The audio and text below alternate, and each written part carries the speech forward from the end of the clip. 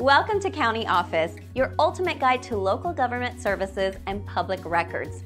Let's get started. What happens if I get scammed on Cash App? If you suspect you have been scammed on Cash App, the first step is to contact Cash App support immediately. They can provide guidance on how to proceed. It's important to report the scam to Cash App to help prevent future incidents. Next, you should notify your bank or credit card company about the scam. They may be able to stop any further unauthorized transactions. It's crucial to act quickly to limit potential financial damage. You should also consider filing a complaint with the Federal Trade Commission, FTC. The FTC collects information about scams and can provide resources to help victims. Additionally, you can report the scam to your local law enforcement agency.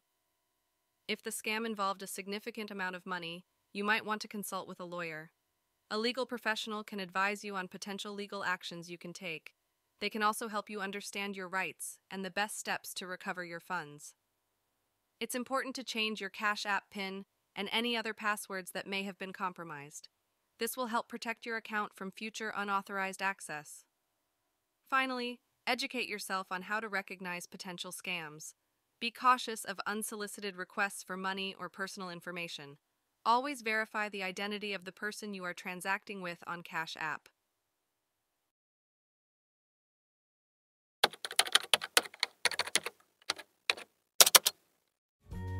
To learn more, check out these links, which you can click in the description below.